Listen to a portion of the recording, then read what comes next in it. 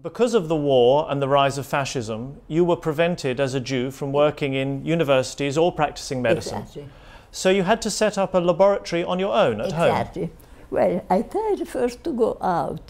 I went to Brussels to work, but then it was very close to the beginning of the war, and I did not want to be away or distant from my family.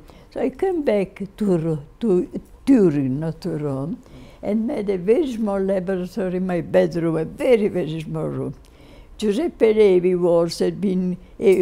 had migrated to Brussels, came back and became my assistant.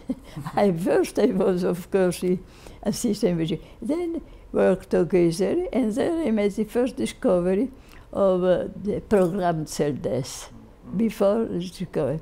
So everything was enthusiastic approach to the study of the nervous system in Cambridge. And this was an excellent choice because it's very easy to work. I mean, even in a small room. So it was a very excellent selection of fields. Do you think that working in isolation was actually beneficial? Do you think it allowed you to see things? I believe so, because difficulty gave a possibility to use it to the best what you have capacity. I mean, I had no problem. I was not afraid of persecution. It was no persecution like in Germany, but it was unpleasant environment, you know.